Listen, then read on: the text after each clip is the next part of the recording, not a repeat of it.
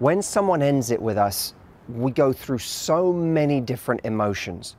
But amongst the first emotions are panic, the terror of abandonment, the grief of having lost someone, but not lost someone to a death, lost someone who's still there, who still exists, but has decided that they don't want us. One of the most difficult, exquisite pains we have to experience in life. And our instincts in that moment are to fight for this thing, to fight for the relationship that we want so badly.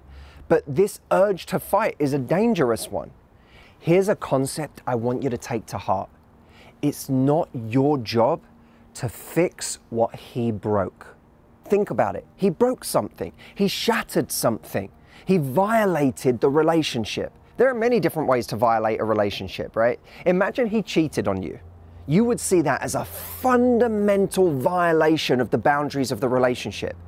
But so is this. Why don't we see someone breaking up with us, someone disappearing, as a violation in itself? It's a violation of a truth that we held, a truth that you and I were bigger than any problem, that you and I were going to overcome, that you and I were going to do what so few people do and actually last together. What's so sad is that during a breakup, so many women fight for him to give them back the relationship they've lost. But I want you to completely flip your mindset on this. When he broke up with you, he gave up his power. The relationship is no longer his to give. In fact, if he wants it again, that's something he has to fight for. That's something he has to earn, a challenge he has to overcome.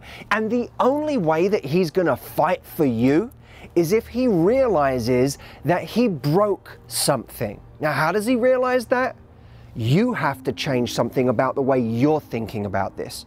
You have to begin the process of genuine acceptance that you didn't have what you thought you had, that you thought you were going to have something that was going to last. You thought you had someone that was willing to give their all and do that with you. It turns out you didn't. Now, that's an unpalatable truth during a breakup. That's not something we want to hear. That's uncomfortable. But on the other side of accepting that is relief. Because what's truly painful is when you feel that that's the person you were supposed to be with forever and that person left. Well, that's not true anymore, is it? Because what was sacred about that relationship, beyond all else, is that the two of you were willing to commit.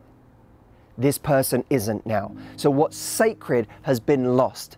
Accept that you haven't lost the great relationship of your life. It wasn't, as it turns out, the great relationship of your life. Accepting this truth is the beginning of inner peace. It is what will move you forward powerfully in your life. It is what will start you on the journey of doing new things, meeting new people, experiencing life again, and him seeing you with that level of acceptance, him seeing that he genuinely broke something, if anything is going to make him change his mind and realize the value of what he had and make him want to fight for it, it's that.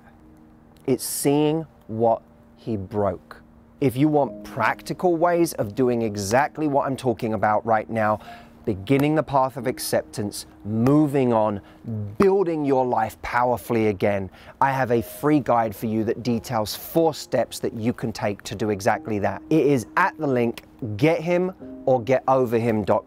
I named it that because I have the fundamental belief that the same things that get someone running back to you are the things that get you over that person.